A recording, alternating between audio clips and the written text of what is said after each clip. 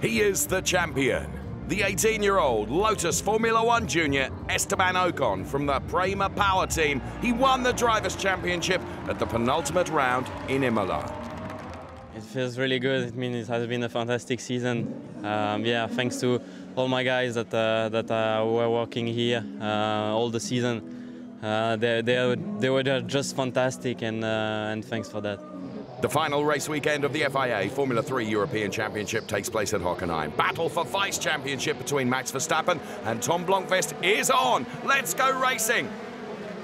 It is the 31st race of the season, and Max Verstappen defends the lead in the first corner. Lucas Auer is P2 and Tom Blomqvist P3. Jordan King overtaking the new champion Esteban Ocon, who ends up at P7. Max Verstappen wins the race. It makes win number 10 for Max. Lucas Auer P2, Tom Blomqvist P3. In the standings, Verstappen increases his gap to Blomqvist from 3 to 13 points. But he's feeling pretty good now.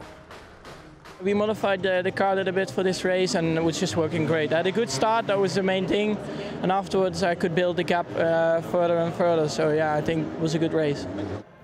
So race 2, and Verstappen will be starting from P9. Blomqvist will start from P1, and the pole sitter Tom Blomqvist there. The Jogonia I am with Carlin driver. Tom Blomqvist, then some great art there from one of our cameramen as Blomqvist defends the lead. His Jogonia I am with Carlin teammate Antonio Giovinazzi loses his second position to Lucas Auer. Michele Beretta loses a rear wing. Spike Goddard runs over the rear wing. And now, Max Verstappen having a go at Jordan King. Is he going to remain absolutely committed as we watch this in replay? Indeed he is, and he remains committed to his mantra, doesn't he? Overtaking is an art, as displayed by Max Verstappen. Now we have a red flag. And the reason, well, Antonio Fuoco and Jake Dennis are discussing it. Let's see it. So Fuoco dives up the inside. Contact between Jake Dennis and Antonio Fuoco. Wouldn't like to call who's to blame there, to be honest. But what it does mean is that the race ruined for both those drivers. The pit perch there, also in discussion about that. So Tom Blomqvist wins race 2 and overtakes Max Verstappen in the Drivers' Championship.